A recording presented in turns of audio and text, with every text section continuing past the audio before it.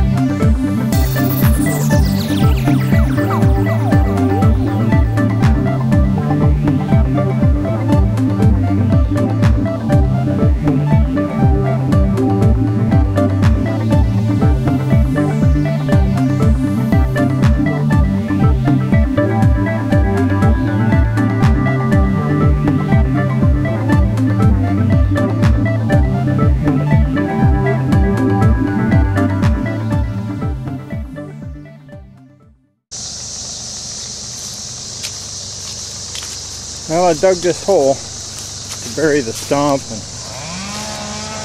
what was left of the floor of the shed, and also to get all the water out of those spots. And now we put a pump in it, trying to bring the water level down so we don't squeeze a bunch of water out into the neighbor's yard. So while that's running, I think I'll pull some more of this dirt behind the excavator back, and we'll check back with the pond and make sure the pump, make sure it's still working.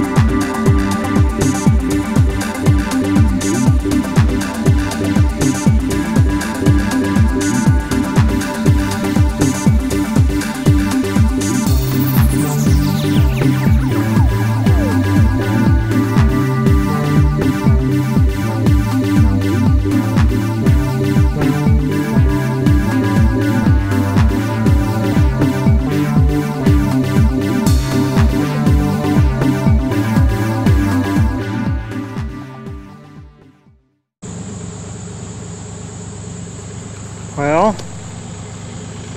he's got his low spot taken care of. One of the hard times we had with this job is all of the bamboo roots that were in here. Made it kind of hard to grade out. But I don't think he's going to hold any water back here now. It's not perfect, but I didn't bid the job to rake it out and plant it, so he was happy with it. And we've also got his little shed pad started for him. He's wanting to put a shed back here, so I made that shed pad for him.